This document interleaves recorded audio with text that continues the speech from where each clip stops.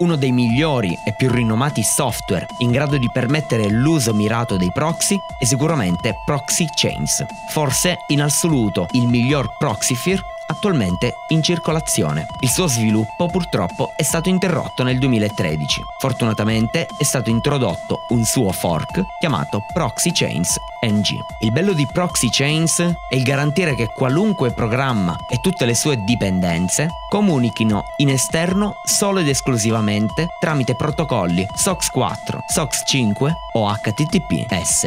Attenzione però, Proxychains è disponibile ufficialmente solo per i sistemi Unix, quindi Linux, macOS tramite Brew e BSD. Per limitare i problemi faremo uso della versione storica, quella abbandonata, ma ancora perfettamente funzionante e presente nei repository di Debian 8. Procederemo quindi alla sua installazione.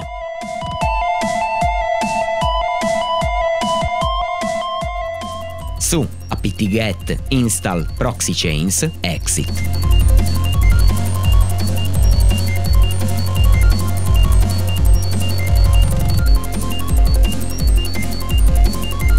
Il suo funzionamento è previsto anche da utenti normali, quindi con il comando exit ritorniamo al nostro user predefinito. Vediamo come utilizzare ora il programma.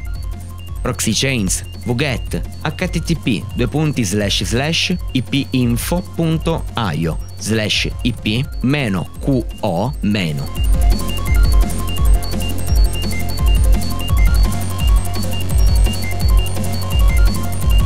Come puoi vedere, il suo funzionamento è semplicissimo. Basta infatti anteporre la stringa Proxychains di fronte al comando che si vuole usare. Tuttavia, lanciando il programma, riceveremo un errore come il seguente.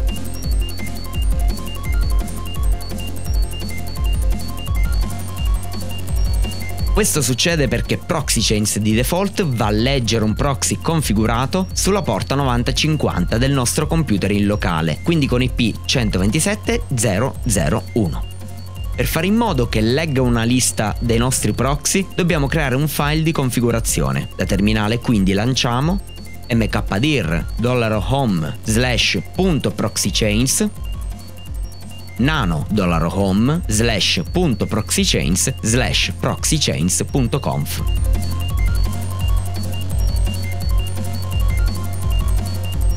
In questo modo abbiamo prima creato la cartella che contiene il file di configurazione, quindi abbiamo avviato l'editor di testo nano sul path segreto della cartella del nostro utente.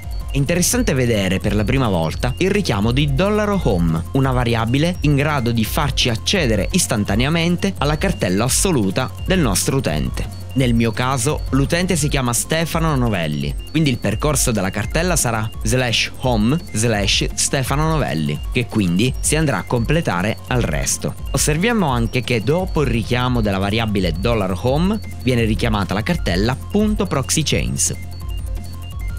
Nel mondo Unix, un punto di fronte a una cartella indica che quest'ultima deve risultare nascosta durante l'uso di un file manager. Andremo quindi a creare il file proxychains.conf all'interno di questa cartella. Ora siamo pronti ad aggiungere alcuni valori.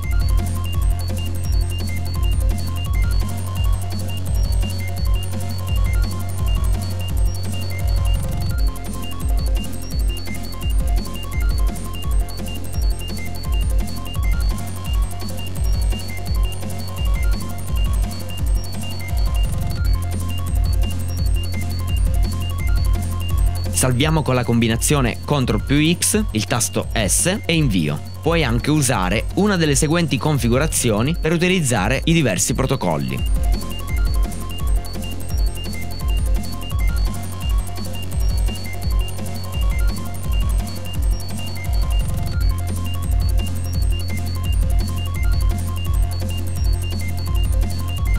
Rilanciamo il nostro wget con la nuova configurazione.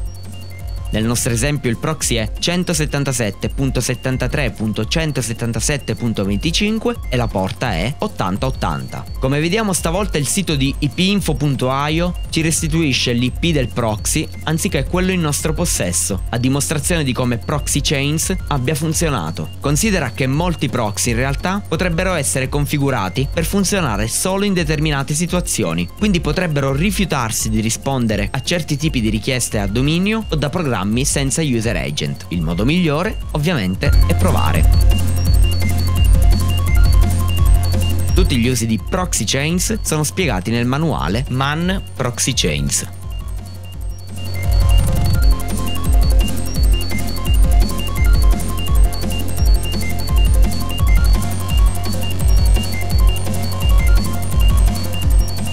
Dal browser di Google accedi alle impostazioni dal pulsante in alto a destra. Dalla scheda che si aprirà, clicca su Mostra impostazioni avanzate.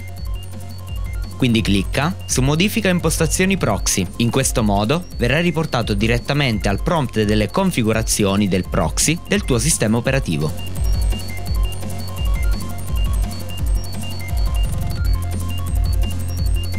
Dal browser del panda rosso indirizzati verso il tasto delle impostazioni in alto a destra. Quindi apri la tab Avanzate e attiva in alto la tab Rete. Da qui troverai la voce Connessione e a fianco il pulsante Impostazioni. Una volta aperto, avrai la possibilità di configurare il browser con le proprie impostazioni proxy, utilizzando la voce Configurazione manuale dei proxy oppure basandosi sulle impostazioni di sistema.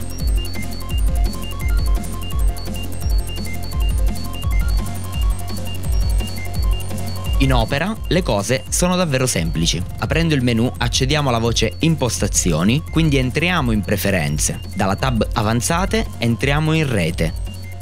Quindi clicchiamo su Server Proxy e infine modifichiamo le impostazioni del client.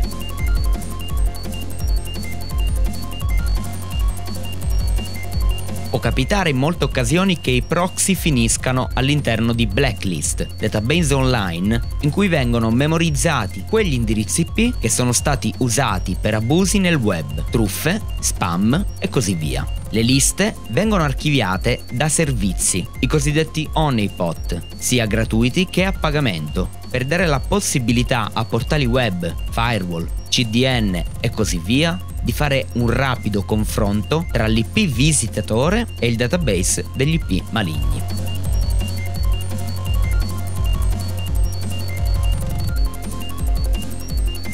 I più popolari sono Spamhaus e Barracuda, ma ce ne sono molti altri. Per verificare se il proprio IP è stato blacklistato, puoi utilizzare tutti i servizi di verifica IP che lo supportano, oppure utilizzando il servizio specifico di whatismypaddress.com. La domanda a questo punto che dovremmo farci è: ma i proxy garantiscono davvero l'anonimato al 100%? La risposta, nella maggior parte dei casi, è assolutamente no. Per quanto sicuri possano sembrare, i proxy server sono gestiti da servizi esterni che pagano il mantenimento di un server in grado di ospitare le nostre richieste al mondo di internet. Ecco, sono servizi esterni e ciò significa che sono gestiti da terzi che solitamente non sappiamo chi sono, cosa fanno e perché sono dei benefattori in questo senso. Delle volte possiamo trovarci di fronte ad associazioni che combattono la censura oppure proxy universitari per la ricerca, ma possiamo anche trovarci anche di fronte ad aziende che lucrano sulla nostra navigazione, ad esempio per effettuare indagini di mercato o, nel peggiore dei casi, ad honeypot gestiti da organizzazioni governative come NSA o FBI che monitorano il traffico. Senza contare poi che il proxy server può memorizzare tutto o quasi ciò che fai: siti navigati,